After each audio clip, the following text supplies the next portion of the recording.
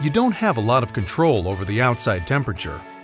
It can be too cold or too hot. Fortunately, you have a Volkswagen with a Climatronic climate control system, which helps maintain the interior at a temperature that is just right. To cool off or warm the interior automatically, just press the Auto button to activate the system. Adjust the temperature dial to your preferred setting. Your passenger can adjust the temperature on their side of the vehicle to a temperature that feels good to them. If there is a large temperature difference between the two zones, it can hamper the system's ability to quickly cool the interior. In this case, press the Sync button to synchronize the temperature between the zones. If the vehicle has been parked for some time in the hot sun and the interior is very warm, press the Max AC button to cool the interior faster. Then, when a comfortable temperature is reached, press the Auto button.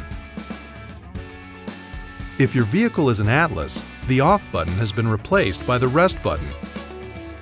You can turn the system off by turning the blower control knob counterclockwise as far as it will go.